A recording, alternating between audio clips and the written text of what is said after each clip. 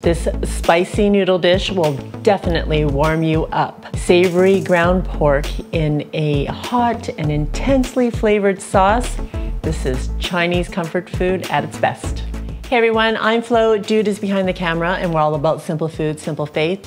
You know, we've noticed the increase in the cost of food and groceries, especially eating in a restaurant. I find like the prices are just astronomical, and we crave a lot of food that we would normally order in the restaurant. The good news is I'm here to teach you how to make some of those dishes at home at a fraction of the cost. So today we're making Dan Dan noodles, which I want to call Dude noodles because Dude's real name is Dan. This dish is like super savory and nutty, and it is most often served over noodles, but you can have it on whatever you want. So if you don't have like Asian noodles at home, you can have it on spaghetti or fettuccine. It'll still be really yummy. And with the noodles, you can have it with like Chinese wheat noodles or egg noodles or even ramen noodles. It's all delicious, and even on rice, dare I say. I have a pound of ground pork here, and I'm just going to marinate this while we prepare the rest of our ingredients. Just break it up a little bit. Starting with 2 teaspoons of hoisin sauce. And hoisin sauce is like a kind of a sweet, savory sauce. 1 tablespoon of dark soy sauce. And if you don't have dark, you can just use regular soy. And a tablespoon of Shaoxing wine. And Shaoxing wine is just a cooking wine, it's a rice wine. And I just liked the flavor of it with pork especially. But if you don't have this, we have been known to use bourbon or whiskey. Cooking sherry will work. If you just have regular rice wine, that will work also. A lot of people ask me about mirin in its place, and mirin is different. It's sweet and kind of thick. It's different from this type of rice wine. So I would not suggest using a mirin to replace it, but if you don't have it at all, I would just omit it. Maybe add another tablespoon of soy sauce. Okay, I'm also using about a 1/4 teaspoon of ground Sichuan pepper.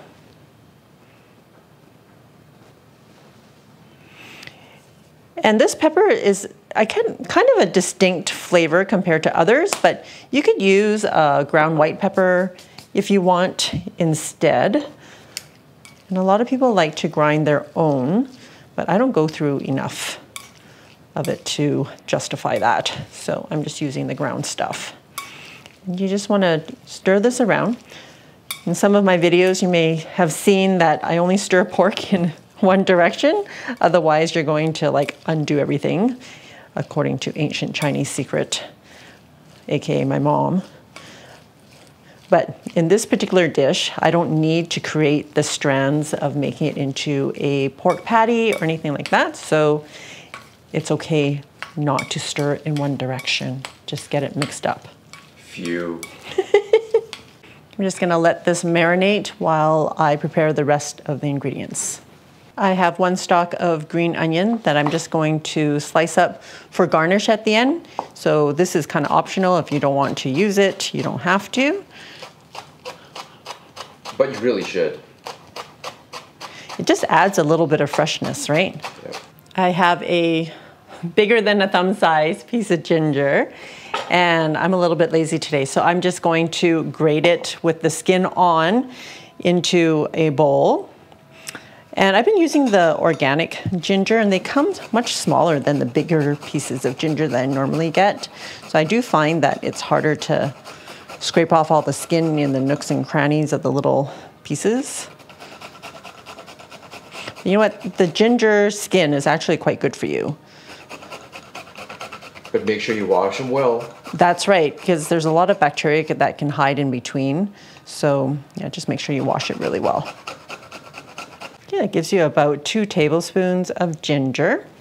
I also have 4 cloves of garlic. 3 of the cloves are going in here, and 1 I'm going to set aside for the sauce. I'm just breaking the skin so that it's easier to peel. Usually it comes off quite easily. Okay, one is going into the sauce. I'm gonna set that aside, and the other 3 are going in here. Now we're moving on to the sauce, adding 3 tablespoons of regular soy sauce to my clove of minced garlic.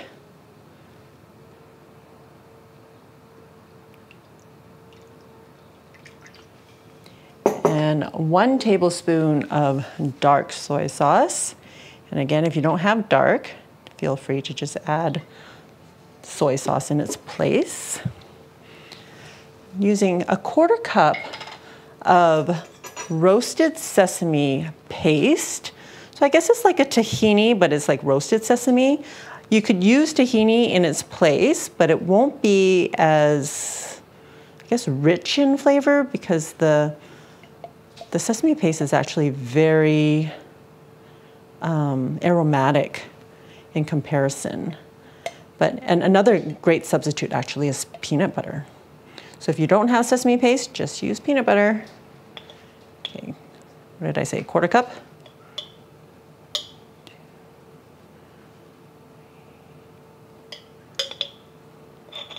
Okay, a tablespoon of regular sugar. And this is where the hot and spicy comes in. I'm very hesitant to tell you to put a 1/4 cup of chili oil in here, but I'm going to. I don't know if we should use that much.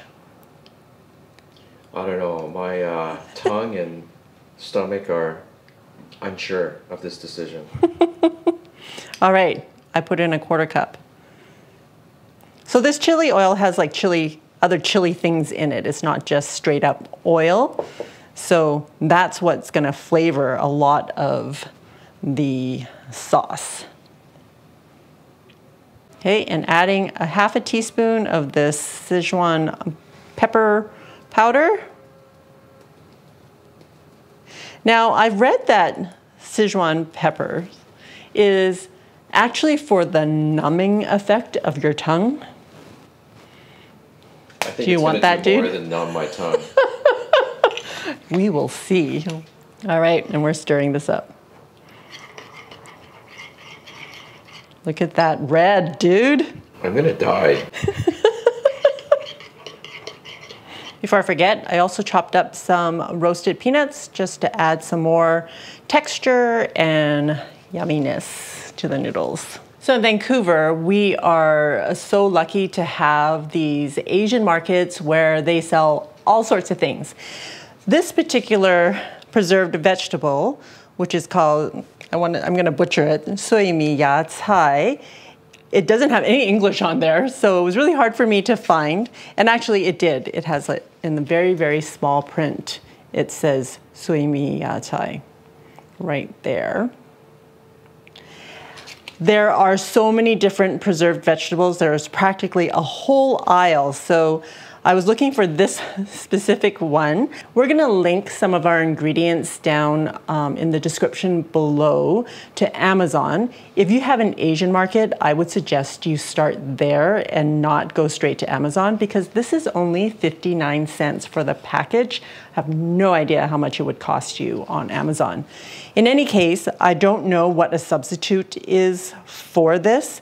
Because there's so many different types of preserved vegetables that go into Chinese cooking, they range in flavor from like sweet to salty to really salty to spicy to very sour. So I really wouldn't know what to do to guide you there. But for this specific one, if you can't find it, just don't even bother putting it in.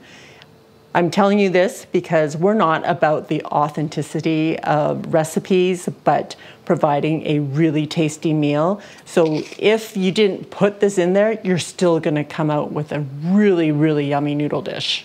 All right, getting my wok going on medium heat. So I want to cook up the ginger and garlic first.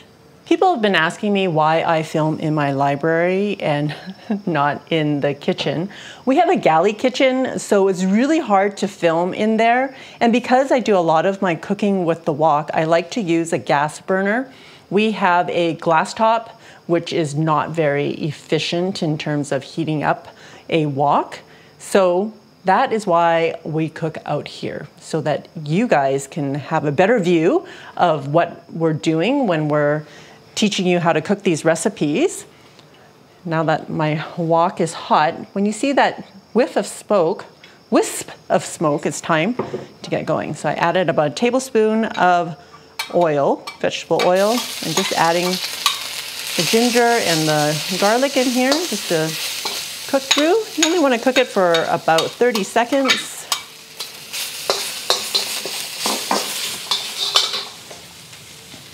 Then I'm adding my pork.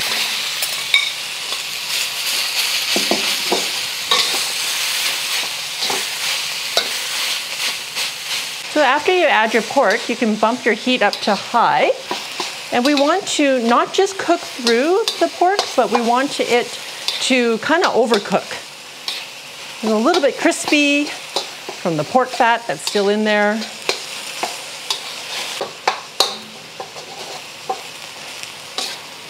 The aroma from the ginger and garlic, ooh, so always good. So good.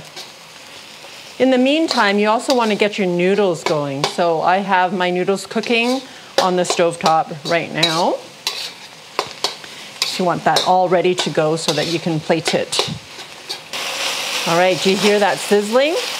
That's the pork frying in its own fat. Yummy, yummy. And you want to hear that sizzling. We're gonna cook it for just another couple minutes. Actually, it's salty, but kind of sweet also. I have no idea what you would substitute for this. Like I said, just omit it. I'm using half a pack. So I'm gonna say that's probably about 50 grams, which is what, 3 tablespoons worth? And this just adds some texture, some added flavor.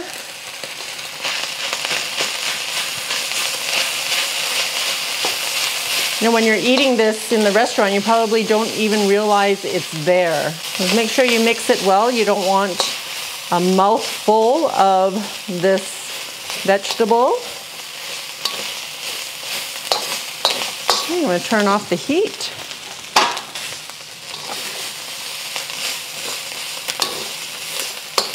Oh my goodness, it looks and smells amazing. All right, and that's it for your dish.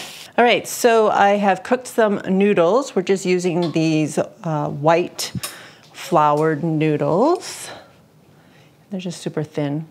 You can use whatever size you like. Also blanched some green vegetables. This is Chinese yu choy. And you can just blanch it in the same water that you cooked your noodles in. Just spoon some of this over top. And this part, you can add as little or as much as you like.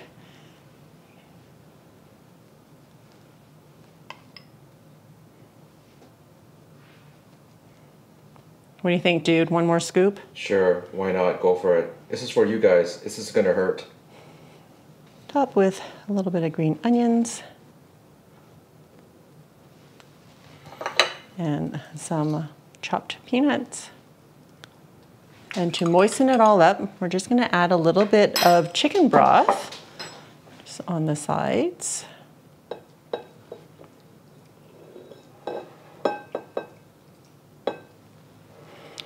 And there you have it. Are you all ready for? Oh yeah. The taste.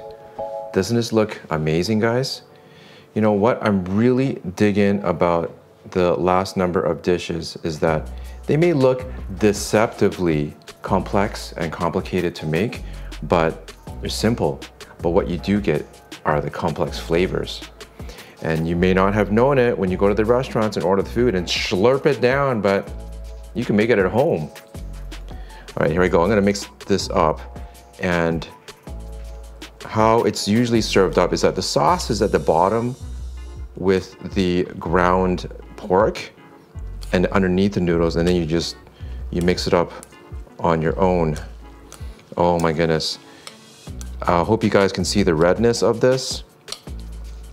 And I'm from Malaysia, but my stomach isn't. I can smell the aroma, and I think this might be the last taste.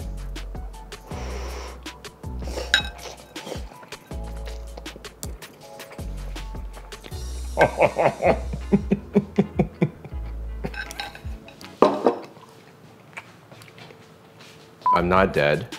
I'm still alive. What I found is that I thought it was just straight fire when it hit my tongue, but in actuality, the numbing nature of the Szechuan peppers and chili, and that's exactly what it is. My tongue is still tingling. The flavors of the sauce is so complex, and really you're getting all that salt, acid, fat, and a whole lot of heat. So you're getting the textures of the noodles, of course, and it's soaked up that sauce. Make sure you mix it up really well. And that great ground pork. The textures of the peanuts, and a whole lot of flavor, a lot of depth, complexity, and spice. Okay. All right, thanks, dude. Don't stop eating, just finish it. All right, this is why you guys love us, because I'm not going to give you a recipe where it's inedible because of the spiciness. You know that we can't handle it. So if you look at a lot of the dan dan noodle recipes out there, you're gonna find that they use twice as much, if not more, than what I've used in terms of the chili paste or chili oil going into the sauce. What's the great thing about this recipe is that you can add as little or as much as you want to your noodles, and you're still going to get a lot of incredible flavor. So for more recipes just like this, comfort food at its best, go check it out. I will see you over there.